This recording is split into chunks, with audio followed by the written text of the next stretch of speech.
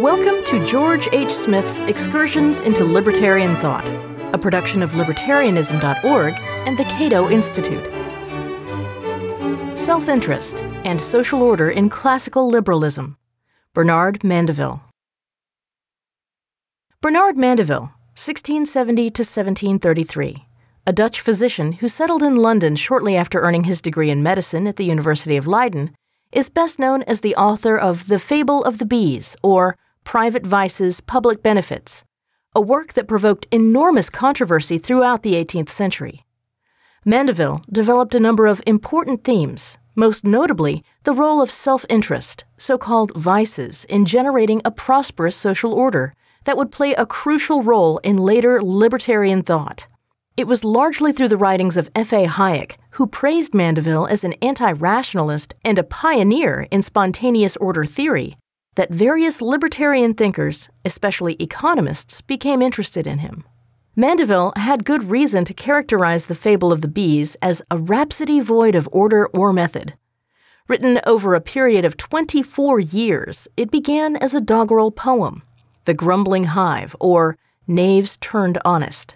In later years, beginning in 1714, Mandeville appended a number of essays, remarks, and dialogues to subsequent editions, until what began as a poem of 433 lines came to fill 2 substantial volumes. This later material, which includes the important theoretical essays, an inquiry into the origin of moral virtue, and a search into the nature of society, as well as 6 dialogues that comprise the second volume, are extended commentaries on themes presented in The Grumbling Hive. Mandeville's allegory of a beehive extols the social benefits of self-interested actions, such as avarice, greed, and other traditional vices. But it is not always clear what Mandeville meant in claiming that private vices produce public benefits. He depicted the hive as a limited monarchy in which the king's power was circumscribed by laws, and in the moral of the poem, Mandeville stated, "So vice is beneficial found, when it's by justice lopped and bound." This suggests that Mandeville regarded as socially beneficial only those vices that do not violate the rules of justice. This is the interpretation given by F.B. Kay in the introduction to his superb edition of The Fable of the Bees. "Vices are to be punished as soon as they grow into crimes," says Mandeville. The real thesis of the book is not that all evil is a public benefit, but that a certain useful proportion of it, called vice, is such a benefit, and is on that account not really felt to be evil, though still called vicious. This is a problematic interpretation because Mandeville also discussed the social benefits of unjust actions, such as theft and fraud, which provide employment for those in the criminal justice system, as well as for those artisans and laborers who are needed to replace goods that have been destroyed or stolen. This ambiguity in Mandeville's poem, which appears in his explanatory essays as well, partially accounts for the hostile reception he later received even from those who sympathized with his defense of self-interest. For example, in The Theory of Moral Sentiments, Adam Smith said that Mandeville's arguments in some respects bordered upon the truth, despite how destructive this system may appear.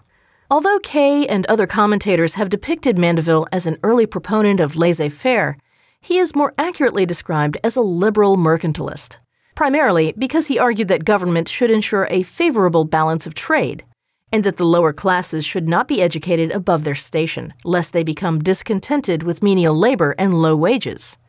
He also maintained that private vices can be turned into public benefits only by the dexterous management of a skillful politician.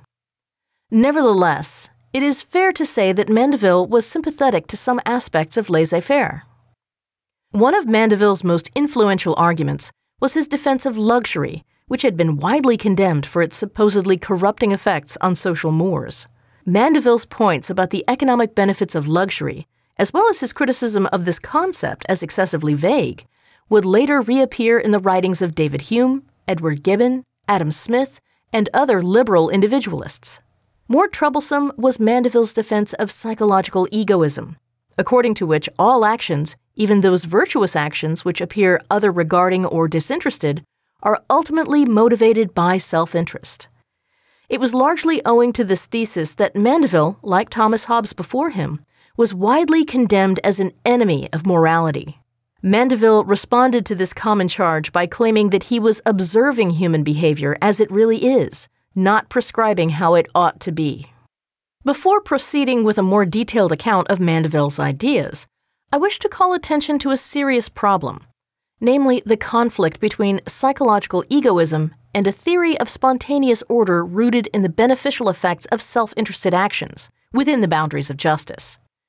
If psychological egoism is correct, if all actions are ultimately motivated by self-interest, then to argue for the benefits of self-interested actions in developing and maintaining social order tells us virtually nothing.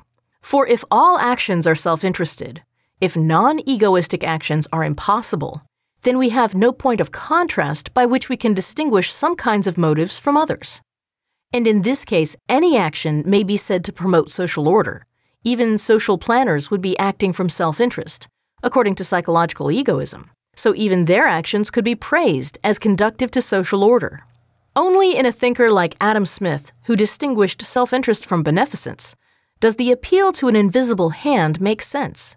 For only if we contrast self-interested actions with other kinds of actions is it possible to isolate the former and explore the social benefits of self-interest, in contrast to other kinds of motives.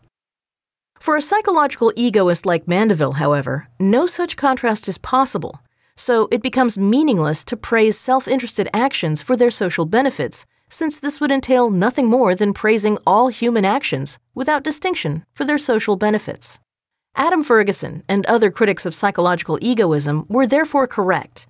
If, through a linguistic coup, we collapse all kinds of actions into the category of self-interest, then we will need to invent a new and needless vocabulary that enables us to distinguish between different types of motives within the generic category of self-interested actions. Only in this way would we be able to explain and defend the traditional theory of spontaneous order.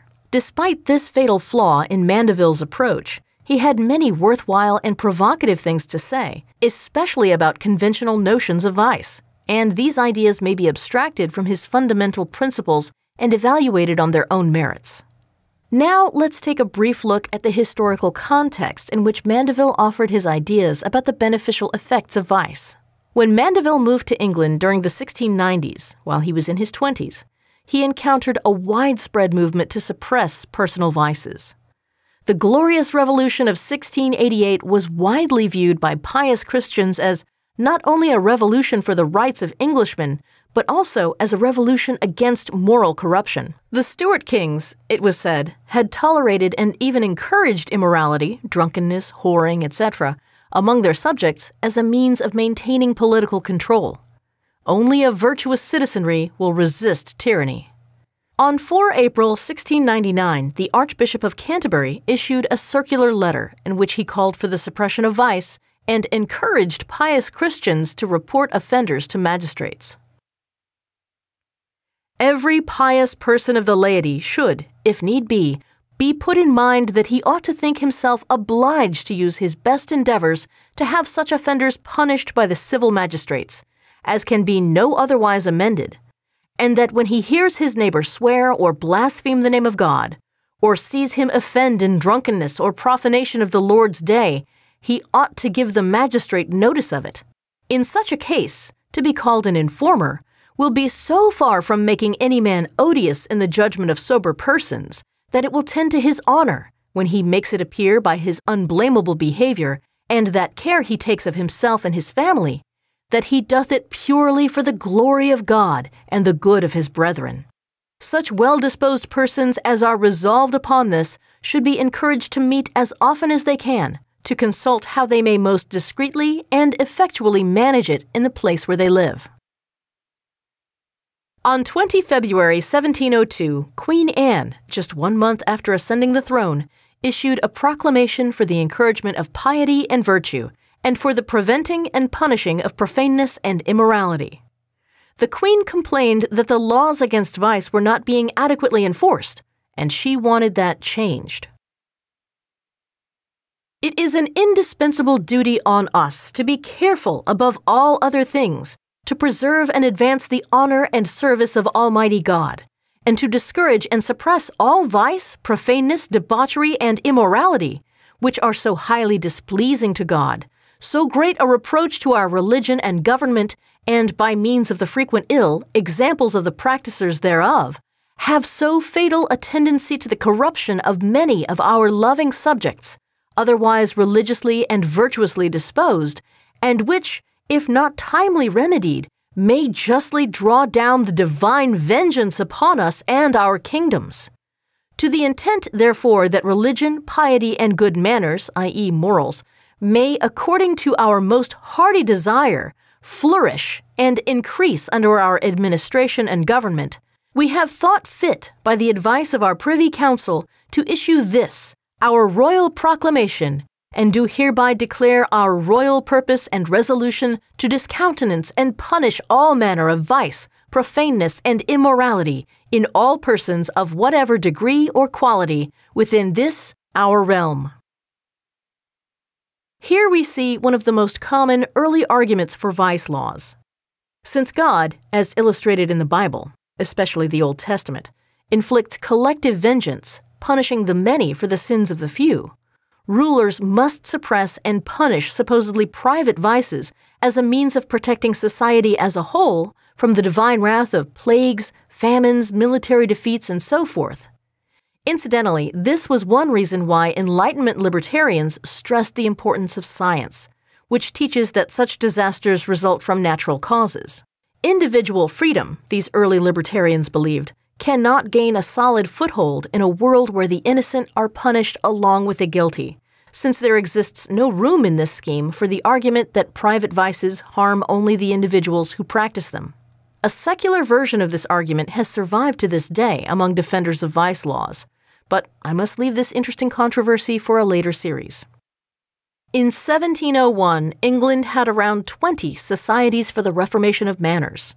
In that day, manners meant what we now call morality or morals. These societies relied heavily on informers to hunt down sinners. As Thomas A. Horne explained in The Social Thought of Bernard Mandeville, Virtue and Commerce in early 18th century England. The English legal system in this period relied upon information given by private individuals, and this procedure made it possible for a group like the Societies for the Reformation of Manners to become actively involved in law enforcement. According to a student of this period, a private person could obtain a warrant from a justice of the peace or magistrate, sometimes on his unsupported evidence, and this warrant of conviction the constable of the parish was required to execute. After the convicted persons paid a fine or served a term in jail, they could sue for false charges, but if they lost, they had to pay treble costs. The societies, with the help of friendly magistrates, distributed blank warrants to its members, who filled in the names of the wrongdoers and collected the filled-in warrants to return them to the magistrates. It appears that the members of the society were rarely informers themselves, but employed others to inform for a fee. The practice of informing was no more popular then than it is now, and the informers soon became the symbols of the societies to their enemies. Given the moral fanaticism that prevailed when Mandeville took up residence in London, we can appreciate why his argument that private vices may produce unintended public benefits evoked furious denunciations, not only against Mandeville's ideas, but also against him personally. The fable of the bees, according to Kay, made a public scandal, and it would be difficult to overrate the intensity and extent of Mandeville's 18th century fame. In my next essay, I shall take a closer look at some of the ideas that made Mandeville so notorious. Thank you for listening to Excursions. To learn more about libertarian philosophy and history, visit www.libertarianism.org.